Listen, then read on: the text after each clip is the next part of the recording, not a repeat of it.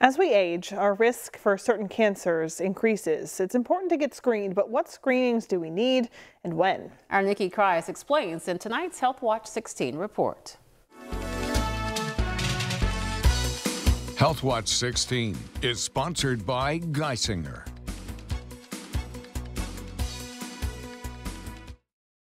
Health screenings are important to identify cancers at the earliest stage possible. The earlier cancer is caught, the greater the chance is for a better outcome. What screenings you need depend on your age, gender, lifestyle habits, and family history. The first thing you have to ask yourself is, do I have any family members that were diagnosed with breast cancer? Especially if you have a sister, a mother, a grandmother. Dr. Dwani Pandya is a hematologist-oncologist at Geisinger. He says when it comes to breast cancer, the age you start getting screenings depends on your family history.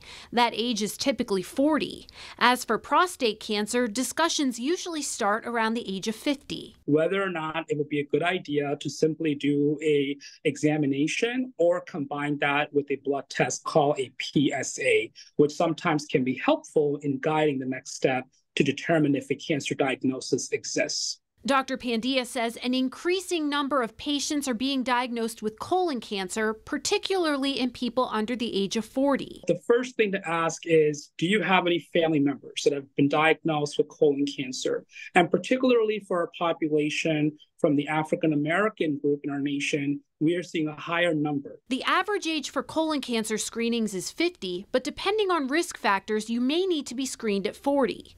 Cervical cancer screenings are done in the form of Pap smears, usually starting at age 21.